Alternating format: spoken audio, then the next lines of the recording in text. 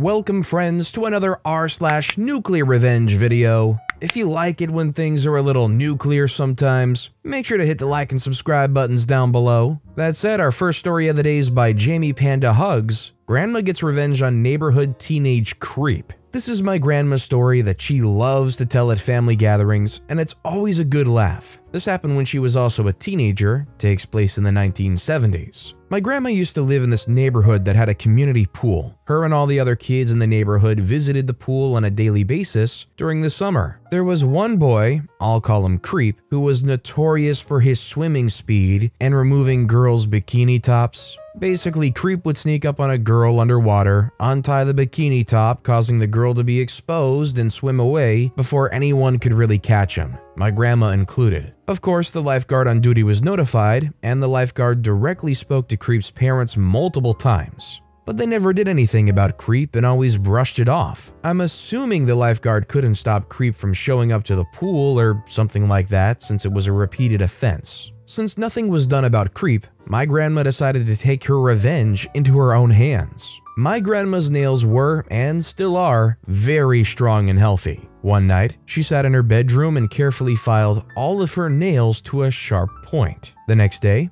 everyone was at the pool as usual. My grandma was in the water and strolling around. She purposely held her hands above the water so her nails remained hard and dry, and waited. Sure enough, Creep saw a back turned to him and thought this was another target for his creepy prank. He swam up to her underwater, unknowing that my grandmother was watching him from the corner of her eye. And when her bikini top fell down, she lunged after Creep while he was just about to swim away and raked all of her claws down Creep's wet and soft back. Creep screamed as blood began spreading in the water around them. He scrambled to the pool edge and was frantically trying to get out of the water, and according to my grandma, she said it looked like he was attacked by a wild cat, to which my family jokingly says he was. Everyone in the pool had to evacuate for obvious reasons. Either later that day or the next day, Creep's parents stormed to the pool and wail about pressing charges against my grandma. The lifeguard simply responded with a reminder about Creep's behavior and warned that he would also go to the police to be a witness. My great-grandmother was also there and threatened with a lawsuit of sexual harassment against Creep's parents. Needless to say, Creep never returned to the pool after that. My grandma says she feels bad about probably permanently scarring Creep, but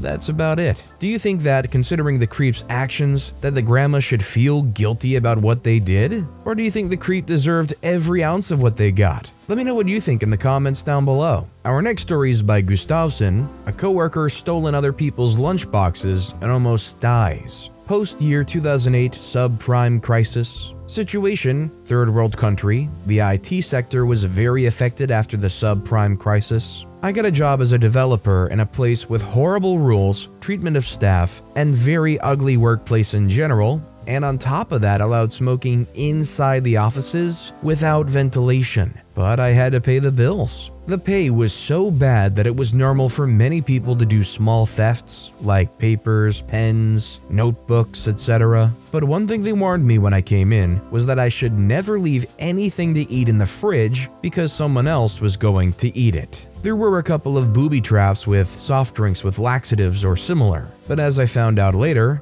someone left a lunchbox with food, saying that the food was poisoned with rat poison. Someone ate that food, and it turns out that already had rat poison. This woman had almost died from internal bleeding and ended up with serious long-term damages in her digestive system, destroyed kidneys, and compromised liver. How did I find out? When the police came and questioned us all in a brutal way. I was cleared, but it was not pleasant. And they never, as far as I know, found the culprit. A month or two later, I found a better job. It didn't pay more, but it was better. I mean, yeah, I think that probably just about takes the cake for one of the worst workplaces I've heard of. You know, you hear these lunch thief stories, and sometimes you hear them where someone goes and puts dog food in their lunch and the person still goes and eats it. Or they make a cat food tuna sandwich or something. Isn't too often you hear the story about the rat poison. This next story is by XDankestXX Meme X. Steal my stuff, I'll ruin your life. Okay, so for a little backstory, I've lived in the same small town all my life. I'm 16, and I have a lot of good and bad memories. A lot of good stories too, but I'll save those for another day. So you could say I had or am having a rough childhood, bullied in school, poverty, parents constantly fighting, homeless for a while, got jumped a few times, and even got shot once. But the worst of them all is when my mom passed away from pneumonia in her lungs last year. I was 15. I would do anything to have her back. Me and her were very, very close. So all this stuff that's happened to me happened for a reason. Because I can tell you I'm not no punk. Even if I don't win a fight or even get the life beaten out of me, which has happened, I will take it like a man. So everyone that knows me knows I don't take no kind of stuff. I'm also very clever and smart, so I can pull some slick stuff sometimes. Okay, so this happened not too long ago, probably 3 to 4 months ago. So I'm pretty chill, so I don't really care who comes over to my house as long as you're chill too. No one has ever stolen anything from me or my house, and everyone was cool with me because I'm a pretty funny, chill, and nice guy. Until one day, this kid came around, we'll call him Mac. So Mac is new in town and doesn't know much, but he moved in the house down the street. And I guess he noticed all the people coming over, or he smelt the weed, so he came knocking, and I answered, and he seemed pretty cool, so I let him in. We chilled, played some Xbox, and smoked for a few hours, until Mac decides he wants to go home.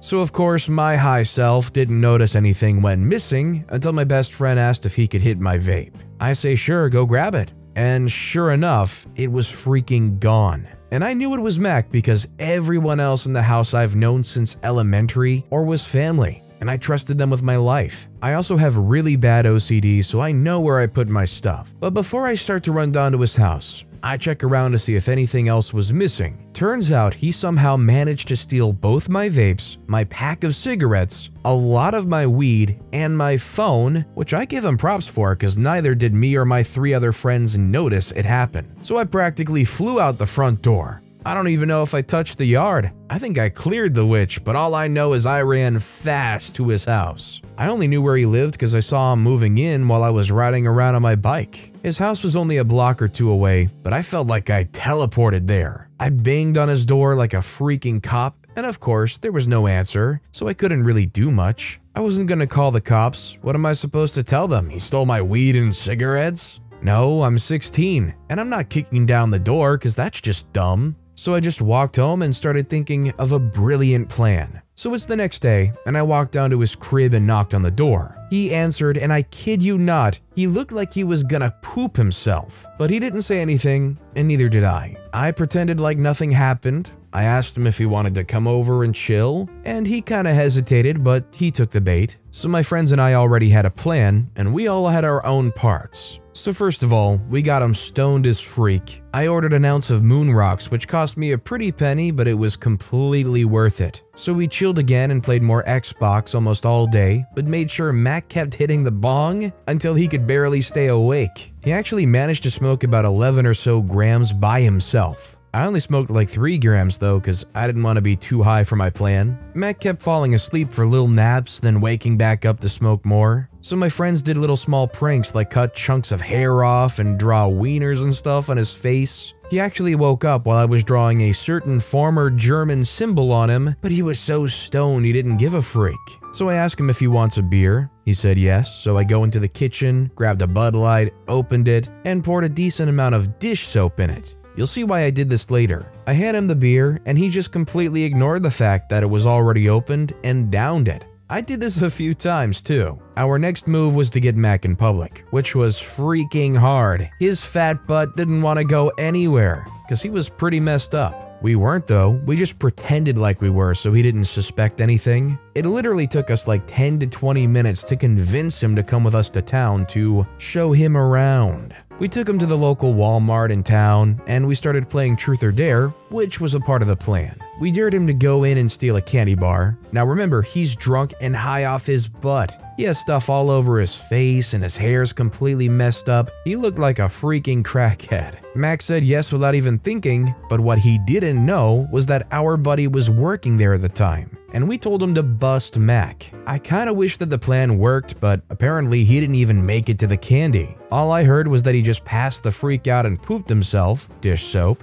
He was arrested for all kinds of stuff. I even heard he pooped on one of the officers. But I really don't know, to be honest. We took the freak off the second he went into Walmart. He tried to stick it to us, but no one believed in Mac. The cops did come over, but we were little angels and didn't know anything. Till this day, I don't know where Mac is. I really don't care. He could still be in jail for all I care. I never got my stuff back, but I really don't care. I actually ended up mowing Mac's parents' yard for some money and bought a new phone and a bad-to-the-bone vape with the money I got from them. Well, if there's anything that I gathered from this story, I learned a new use for dish soap, and to be fair, I assume Mac going into that house and being around them knew kind of what the deal was. Like, they were in there and they were around these people for long enough to know that if you mess with these people, you're probably going to get a pretty harsh revenge, and they messed around and found out. And our final story of the day is by Chocoholic. Don't mess with the F-slur. I'm an athletic gay guy and always have been. I was also born and raised in Texas, so you can imagine some of the goings-on in my younger years when being homosexual was less accepted. This was a little over 10 years ago. Freshman year, I'm on the basketball team. I'm not good, not great, just average. The team also takes up a class period, and some days we have to study instead of practice. One of the kids on the team, M, would constantly give me crap for being gay, calling me an F word, a Q word, all of the usual slurs. I, always being a pretty amiable guy and extremely slow to action, accepted his insults with open arms. Although I wasn't the star player among the people who knew me, I made sure my nickname was the F-slur. I'd answer yes to every "does butt taste good?" or "do you have a body count?" I never let it show, but this constant disrespect towards me and other people, including teachers, really got to me. He would harass my friends, pick on the boys, catcall and make lewd comments to the girls. He was the kind of kid to do a fake "yes sir" to a teacher who was getting onto him about something. That's when a little birdie told me his dad had died 3 years ago and his mom was an alcoholic. Despite the fact that I now had this knowledge, I held on to it until I had my chance. M liked to shove people around, but he never did me because I was pretty popular and matched him physically. Like I said, that didn't stop him from picking on people close to me. I started preparing for the fight I knew would come. Working bags, learning footing, all the good stuff. After 3 months of preparation, I felt ready. He came upon me in the bathroom. Talked some smack, I don't remember. There were a few of his buddies. Perfect. Remember how I said his dad had died? I said, okay, daddy issues. Can I call you that? Is not having one really considered a daddy issue? By the way, why are you so fixated on gay sex? Why do you ask so many questions? Do you want to try it? Or was the last thing your dad teach you was how to suck you know what? Admittedly, not the best as I type it out, but mean enough. This got him enraged. All the better. He charged at me through the narrow part of the bathroom. My back was to the wall, and he was moving too fast. I got out of the way, and he harmlessly flung himself against the wall. Harmlessly for him and me. Well, not for long. He had to shift his weight. I, to his side, had already done so. It was a one-punch KO to the side of the jaw. This kid had never been in a real fight before. It only took me raising a middle finger at the next 3 friends he had brought with him to make them reconsider their dedication to the mission at hand. Next, I kicked him in the face while he was down 4 times. My shoes were smeared with blood.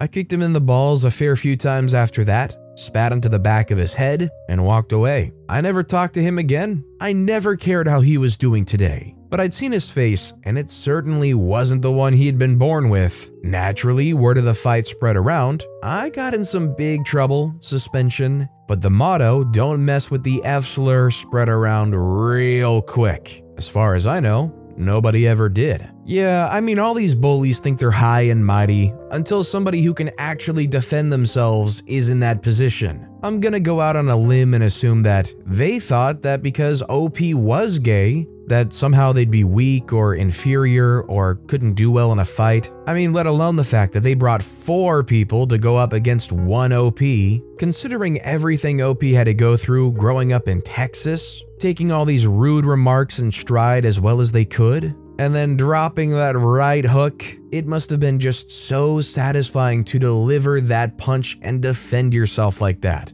I'm sure that's a lesson that that kid will never forget. And honestly, considering all that happened, I'm surprised OP didn't get more punishment, but I think that just makes it all worth it. But with that being said, that's all the time we have for today. So of all these stories I've read today, which is your favorite and why? Let me know in the comments down below. And if you haven't yet, if you could like and subscribe, that would mean a lot to me. Whatever you do, whether it's liking, subscribing, turning notifications on, all of it helps grow this channel, and I appreciate the heck out of it. So until next time, I'll see you all tomorrow with some more stories.